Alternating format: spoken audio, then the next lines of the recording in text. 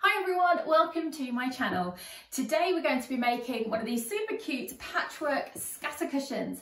Now I've used these Harry Potter themed fat quarter bundle fabrics that I picked up from Aldi, but you can use any fabrics that you like.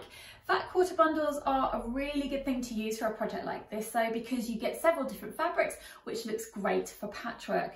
This is a nice simple design with a very easy envelope back, so this project is perfect for beginners and it's one that you can even make along with the kids. So let's take a look at what you need to make your very own patchwork scatter cushions. So here are the ingredients for your patchwork scatter cushion. First of all, of course, you're going to need your fabrics. Today I'm using these Harry Potter themed fat quarter bundles from Aldi. They're really cute, but you can use whatever fabrics and whatever designs you want to. You're going to need a sewing machine, of course, and then some coordinating thread. You will need something to cut out with, so either a decent quality pair of scissors or a rotary cutter and mat. These are so handy when it comes to working with fabric, so if you do want to do more in the future, this is well worth investing in. Then you're going to need something to cut out with. So this is a 24 by 6 inch quilting ruler. Now these come in so handy for cutting out fabric, so again, if you want to do any more in the future, I'd really recommend investing in one of these. If you don't have one of these, you could use a quilting template. This is a 4.5 inch one, and that is the size of squares that we're going to use today, which will leave us with 4 inch squares by the time we've sewn our 1/4 inch seam allowances. And finally, you're going to need an 18 inch cushion pad. These are really easy to get hold of as well. What I'll do is I'll pop some links to all of these that are available on Amazon in the box below, so check those out if you're unsure of where to get any of these. So that's all of your ingredients. Let's get on with cutting out our squares. So once you've pressed all of your fabrics, put the one you're using as your backing fabric to one side, and then take the first of your front fabrics and just lay it out. What we're going to do first is just square up the end. So take your ruler, if that's what you're using, or your scissors, and just line up and just trim off the end so that we know we've got a nice straight line to work with. Then what we're going to do is measure 4.5 inches. So each one of our squares is going to be 4.5 inches square. So take your ruler, my 4.5 inch line is here. So I'm just going to line that up. Make sure it's lined up properly all the way down, and then just cut the whole way along the width of the fabric rather than the length.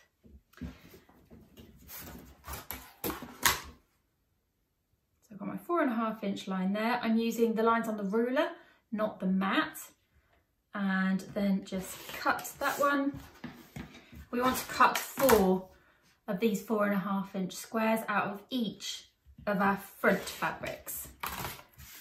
1, 2,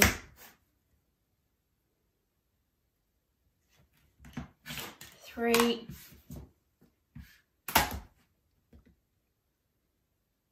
and the last one, 4. Okay, so you want to repeat that with each of your front fabrics, 4 4.5 inch squares.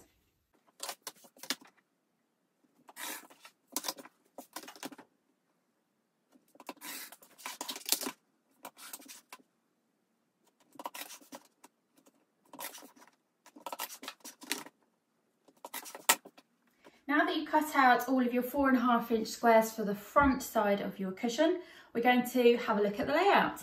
So just take your fabrics and start laying them out on your mat so that you can come up with a design that you like.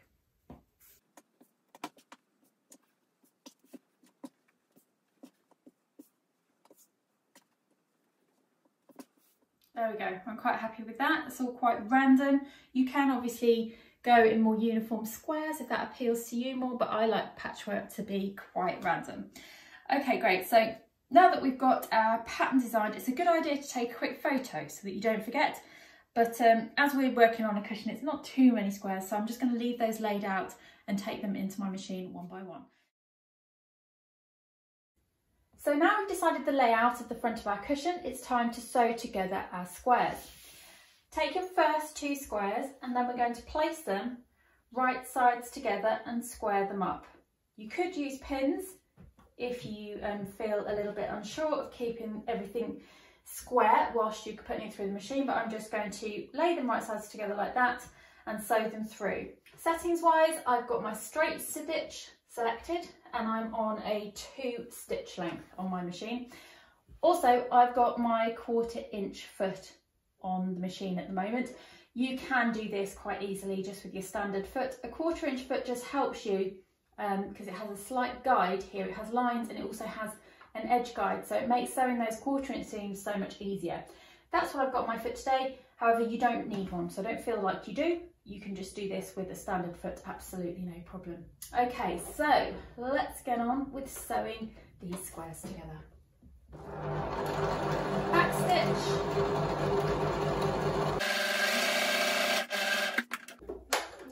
Take that out.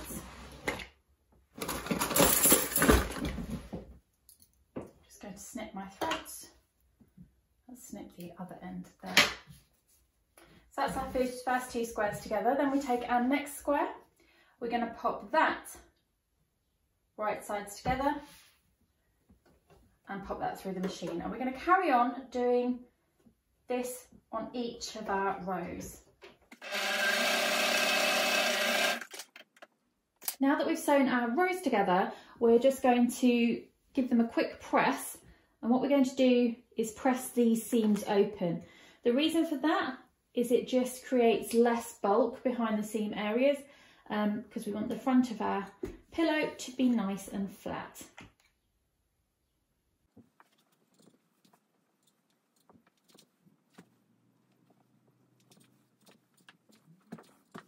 Now that we've pressed all of our seams open, it's time to attach our rows together. So we'll take this back over to the sewing machine.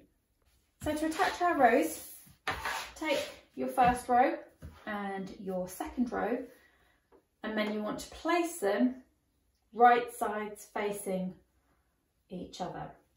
Then it's worth taking a minute to just make sure that your seams are nicely lined up, because that means you'll have nice straight lines on the front of your cushion. And then we're just going to send that through the machine, again using our 1/4 inch seam allowance, and we're going to do a couple of back stitches just to secure it.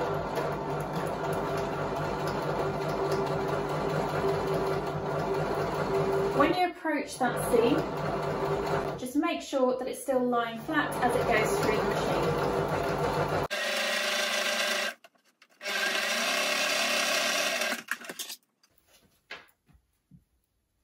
Snip threads. And just carry on. Take your next row, pop it right sides facing, line up your seams, and send it through the machine.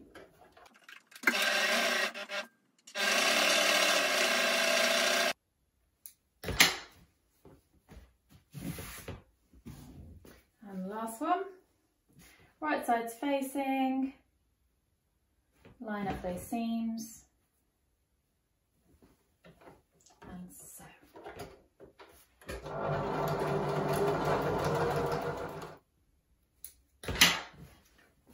That's our 4th row on, so that's our pillow front complete. We're just going to take it back over to the ironing board and give it a quick press on the back. So we're just going to press open the new seams that we just completed, taking care where they cross over the previous ones to make sure they're nice and flat, because it all helps make the front of your pillow lay nice and flat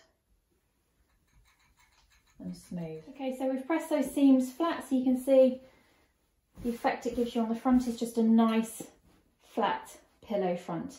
We're going to take this back to the cutting board now, and we're going to cut out our backing fabric.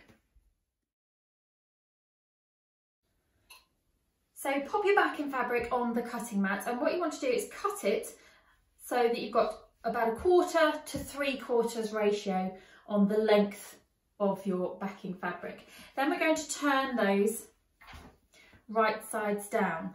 What we're going to make is a rolled seam. The easiest way to do that is if you pop your ruler on and you just find your 1/4 inch mark, and we're just going to draw a pencil line right the way across the width of our fabric, and then we're going to do one more. So line up on that pencil line that you've just drawn and draw yourself a pencil line. You're going to do that on both pieces of the backing fabric. So 1/4 inch and draw a line, then line up with that one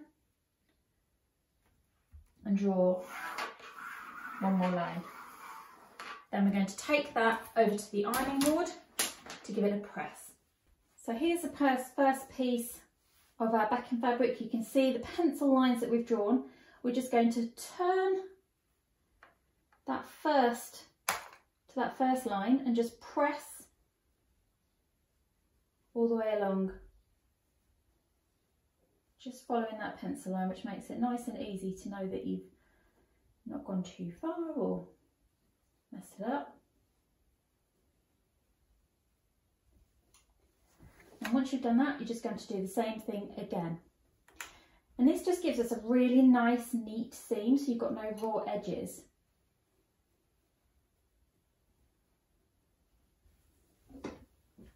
Once you've pressed those seams, they're much easier to manipulate through the machine. So we're going to pop that underneath the presser foot, and you just need to watch to make sure you're catching the edge of that seam as you go down.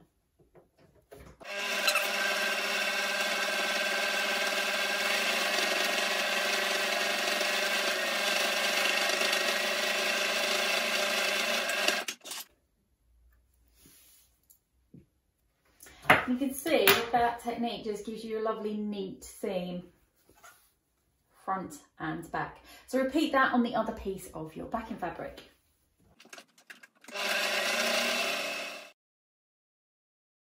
So now it's time to put all of our pieces together before finally stitching them all together. So take your pillow front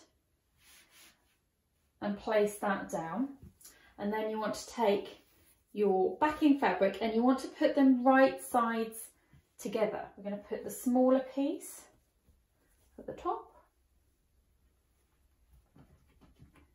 Just line that up with the top side of your fabric.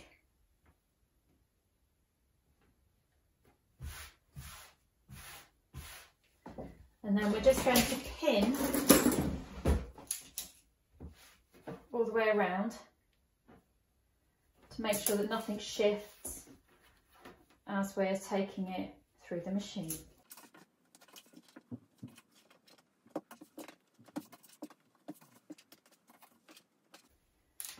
Just check the other side, make sure you're happy with that.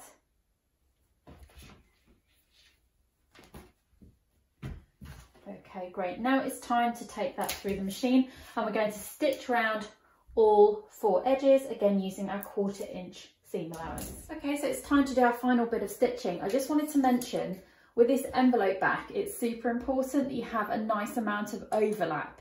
If you do these too close, when you put your pillow pad in, you're going to have gaping and it's going to show the pillow pad inside, which doesn't look nice. So make sure you've got a nice kind of 3 or 4 inches of overlap of that backing fabric to create that envelope finish. So we're going to sew from the front side so that we can keep our seam allowance nice and neat. And we're just going to stitch around all 4 edges with a 1/4 inch seam allowance.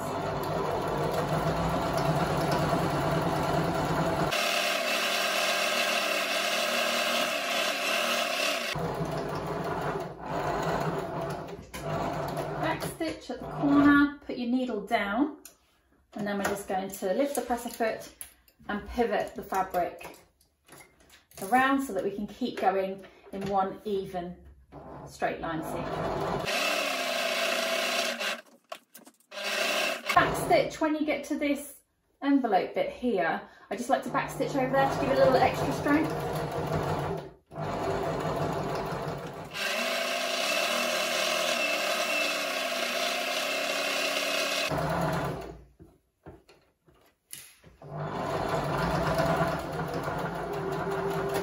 Back stitch, and then we're going to snip our threads. We are really nearly done, guys. We just need to take this back over to the cutting mat just to trim everything down. So before we flip this and pop our pillow pad in, we're just going to take off all of these excess bits, and we're also going to trim down our corners, as that helps to get a nice sharp point in your corners. So just watch that you're not going over any of your seams or your stitching, obviously. Just take off any of this excess, and then we're ready to flip it, which, thanks to our envelope back, is really nice and easy to do. Okay, so you want to make sure these corners are nicely pushed out. It can help to, if you grab a pencil with a rubber on the top, if you use the rubber end just to poke those corners right out. There we go. Just lay that down. I'm going to take that back to the ironing board just to give it one more press before we put our pillow pad in it. Now that you've pressed your top, it's finally time to put your pillow pad inside. So really simple to do, just stuff it inside. Make sure you get into the corners so that it looks nice and full. Smooth out your envelope back, and there you go. We're all finished. Your very first patchwork scatter cushion all done. I really hope you enjoyed making that along with me. I'd love to hear from you in the comments. If you've got any questions, let me know, and I'd love to see some of your finished patchwork scatter cushions too. So if you could share some of those with me on my social media, that would be fantastic. I'll post some links below to that.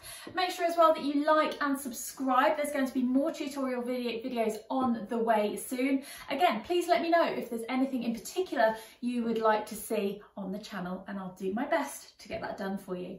Anyway, that's it for me. Take care and bye for now.